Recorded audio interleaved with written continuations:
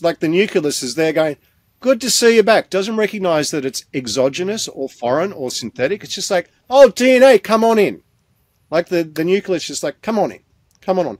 And now even in the absence of the SV40 enhancer, dividing cells open the nuclear membrane for a period of time before, and then close before they divide. While that nuclear membrane's open, any other fragments of DNA that don't have, for instance, the SV40 enhancer, as soon as the membrane opens, that part, the nucleus, while it's open, goes, oh, look, some other DNA, quick, come in before we close, come in before we close. Like, it's just, DNA is like a magnet to DNA. It just, they like to hang out, right? They just like to hang out. So the efficiency, in other words, of this even fragmented DNA to gain access into the nucleus is just off the charts. It's off the charts. And there's very proper and very clear calculations on this. Indeed, one of the molecular PhDs who we've been working with, who's written the expert report for our GMO proceedings against Pfizer and Moderna and provided supporting expert evidence for the purposes of the criminal prosecutions with the Commonwealth Director of Public Prosecutions, has been able to show the established scientific literature that we're talking about up to 10 to up to 20% integration. So it's already understood that this stuff's going straight into the nucleus, but once it's in there, what's the next thing? The next part of the conversation, obviously, is what's it doing to the DNA, our natural chromosomes? By recent studies, up to 10 to 20% of what gets into the nucleus is being integrated. Integrated. Becomes part of the genome of that cell. That's right. And so that's a integration of synthetic DNA into our natural chromosomal DNA. Now, to be clear, chromosomal DNA is always undergoing changes, and that's natural. That's how we adapt to what the body says we need to change to adapt to ward off these new threats and these new threats. Okay, that's called mutagenesis. It's been going on forever in all species. It's a natural part of evolution. But when, on the other hand, you introduce a foreign, let alone a synthetic DNA, and it integrates into our genome, not via any natural process whatsoever, that's called transgenesis. Transgenesis. And that's what our chromosomes aren't ready for. But they're ready to undergo natural mutations because that's the natural cycle of things. But when our DNA is, they don't even know, our DNA doesn't even know that it's been force-fed, effectively, a synthetic DNA. And then it's in there, it's like, oh, hold on. You're upsetting the apple cart, mate. This new one's upsetting the apple cart. But it's too late. Once it's integrated, it's integrated. It's not like our chromosomes can say, oh, get out of here. No, man, you're upsetting the operations. Once it's in, it's locked in. So with a 10 to 20% integration rate, and then you take multiple shots of this stuff, well, then your integration rate just compounds, doesn't it? I mean, can we just look at the maths there? They did that off just studies of single applications or whatever they were working out that integration rate, Rib. But we're talking about multiple doses of this stuff, which was so aggressively pushed on nations everywhere under fear of, you can't go and see granny, you can't go to your job, all the oppression. Well, you might kill granny if you don't get it. Yeah. But, here we are. We've got this situation where extraordinary contamination. The contamination wasn't just confirmed by Kevin McKernan. Let's be very clear about that. He was the first one to do it. Then another PhD out of the US, which was Buchholz. He sort of threw down the gloves, says, I don't believe this, and went into his lab and then walked out just aghast. It's like, holy crap, it's actually worse than Kevin initially said. Because he identified that step of the DNAs where it seeks to fragment the plasmid DNA into little pieces is actually really efficient. And so we've got multiple, instead of one big plasmid contained circular DNA, it's broken up into multiple pieces. Yeah. And Buchholz said, you've just increased your chances of integration because there are multiple fragments of DNA now. And so if you throw multiple fragments at any one particular cell, you're going to exponentially increase the chances of an integration event. And so he's freaking out to the point now that he's conducting various studies of people who've become seriously ill after taking these drugs to ascertain, by taking various biopsies around, from people's bodies, if he can identify integration events as having been the cause of these people's illnesses. It's a very proper and sensible pathway to go down. Now, Buchholz is not the only one. Koenig in Canada confirmed the same DNA contamination and levels of DNA contamination. The Dutch also did the same thing, and Koenig got hold of their data and was able to verify their data. In Japan, I know the people who smuggled out vials from Japan and got them over into US labs, and they've confirmed the same levels of contamination. And then there's David Speicher, who together with Kevin McKernan and Jessica Rose sampled, 27 vials up in Canada.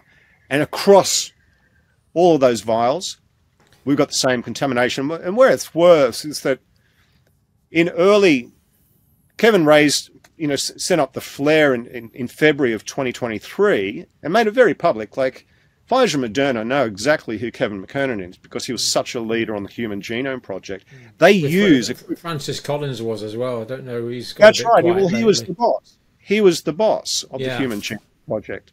And indeed, Pfizer and Moderna, they use instruments that were created by essentially the work of Kevin McKernan when it comes to DNA sequencing and RNA sequencing and so on. So when Kevin puts up a signal flare, they saw it, but they can continue to create their new bivalent what they call vaccines, new bivalents. Kevin and David Speicher and Jessica Rose, Dr. Jessica Rose, tested the very latest versions, including the bivalent, and they were found to be more contaminated. In other words, he's given them a heads up, and they 9 months later, with the latest product coming off the manufacturing line, they didn't go and fix their manufacturing to get rid of this contamination or even try and reduce it. The product coming out worse, more adulterated. And of course, in the original trials, the Pfizer trials, for example, the vaccine, in inverted commas, that was used was produced via a completely different manufacturing process. Oh, yeah, the bait and switch. The vast majority. I mean, we talked about this with Josh Getzko. Yes. In the trials originally, it was basically a PCR type method to make it. That's right. The vast majority of the vaccine used in the trials was this method, and then for the manufacturing, they use a completely different method with the DNA contamination. It's just and so they're allowed to get away with that. Yeah, the process one, which was not process two, which was not made with plasmid DNA with bacteria. It was they directly through in vitro transcription created immediately the modRNA without any DNA as a step, and so that was very clean, a very clean product, and they gave that to 46,000 people. There was the control, 22,000 received it, and 22,000 was the control. And we now know that we also talked to a researcher in the States. His name, I just can't remember his name now. I can see his face. Who found out about 1 in 800 people had side effects. Oh, that's Freeman. That's Freeman. That's it. Ed Freeman. Freeman. And he used to be part of one of the major journals. He used to be a former. That's right. Very thorough piece of work. That's right. Reanalysis of the Pfizer and Moderna data and found that 1 in 800 people suffering adverse events. Now, back in the day, you couldn't get anything through a trial if it had a higher number than 1 and say 100,000. Yeah. Anything lower, well, then that was immediately black boxed, as Peter McCulloch would say. Yeah. And if there was any deaths to follow, then the product had to be pulled. Well, Dr. Jayanthi, part of the Daily Clout crew working with Dr. Naomi Wolf and Amy Kelly, they found those additional deaths, which were not included by Pfizer, even though the deaths occurred before the reporting cutoff date. So Pfizer mucked around with all their data, and had they been clean with their data, well, the product would never have been approved. But as you mentioned, they created the theatre of process one, everyone receiving this clean product, which still created enormous numbers of adverse events and deaths. And then at the last moment, they said, oh, but if we're going to deploy this on a population or indeed global basis, we need to use a different upscaled manufacturing process for the volumes involved. That's process 2. We'll test that, but we'll only test it on 250 people. That's right, yeah. And the EMA, the TGA here, the FDA, they're all playing this theatre in this application process, saying, oh, look at these numbers, and this is for process 1, the dummy. And in the footnotes on all those applications, they go, oh, but the manufacturer wants to switch to this process. It's only been tested on 250. They just have to give us follow-up data. They're approved. And when the EMA, TGA didn't bother doing this, but when the EMA subsequently knocked on Pfizer's door and said, can you give us the follow-up data on the testing of the real process 2 stuff, the stuff that everyone's received, on those 250 people? Pfizer had the temerity to turn around and go, it's not relevant now. You guys have rolled it out to billions of people. It doesn't matter what our results say. Like, so arrogant. And the EMA said, okay, let's just keep walking. Let's just keep walking. And so the cover-up is on both sides. Yeah. Completely irresponsible regulators on all of these issues. And it's all about, if no one knows, well, then we'll be okay, and we can keep our nearly $1 million a year positions as the head of the TGA or the MHRA or the EMA. But the cat's out of the bag. This is what these proceedings are all about. So we're at Julian, I think we've been going for about 1 hour and 17 minutes now, so I think we're probably better wind it up there. I have got one question I'm curious about, though. Why the heck? Well, why the heck? Sorry, John. Go on. I have to answer your question. You said the indemnities provided to the manufacturer. Okay.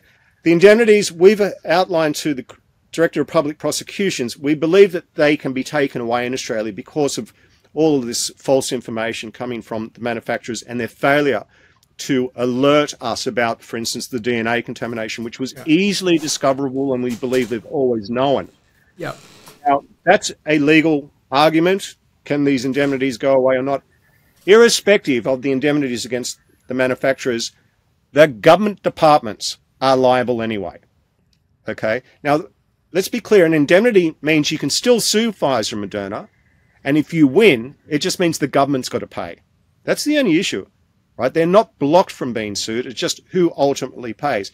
But if you're going to be suing Pfizer and Moderna about this DNA contamination or the fact that these are GMOs and they weren't declared, you also will be suing your own government ministries, like the TGA in this country, the Office of the Gene Technology Regulator in your country. It will be the MHRA. And so don't be scared to sue these people. There's plenty of proper target defendants to go after, particularly because they all knew about this. So and this could apply retrospectively. Of course, yeah. I mean, it's often the case that people who are injured from medical products, it's because of something that occurred in the past. Yeah. And the courts fairly and squarely recognise that, and it's only subsequently that this knowledge is made known and understood by injured parties, and then they go, oh crap, wish I knew that back then, but I didn't. I got injured. Now I want to sue those who led me down this path. And would action be taken against individual officers within those departments, or do they enjoy some sort of vicarious liability? No, definitely. We've been seeking to raise a national class action lawsuit in this country, a proper one. There is one that is underway, but it's very, very narrow, and it doesn't list the complete range of defendants who are all responsible. And but if yes, it's individuals, you can see why they're running scared and trying to cover this up. Of course, well, it's more than that, because it's not just suing a department and saying, oh, this office holder was responsible for the decision. In those circumstances, that's sort of suing the government, that department ends up paying when you can show liability. On this occasion, because, and it happened all across the world, because those individuals were out there spruiking, marketing effectively on behalf of Pfizer and Moderna, these things were safe and effective, you get to sue that public officer in their personal capacity. That means if liability is shown, in other words, they knew that those statements were false when they were making them to the public, the liability is in the individual, not as the Secretary of Health, it is as Brendan Murphy or whoever the relevant health minister was in your country during 2021.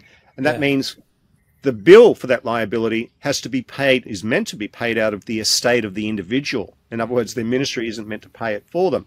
So it's got enormous consequences for teaching these people the right lessons. It's like, no, you don't get to get the government purse to pay for your wrongdoing. This is going to involve you having to sell your housemate because you intentionally lied to millions of your fellow countrymen.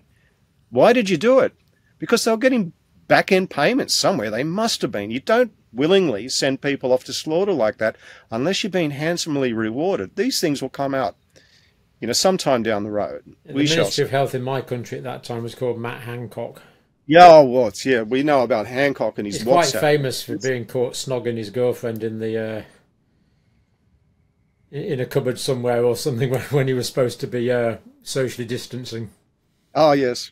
Right. Yeah, well, nothing applied to Matt. And we saw that in his WhatsApp messages, didn't we? It was all about scaring the public.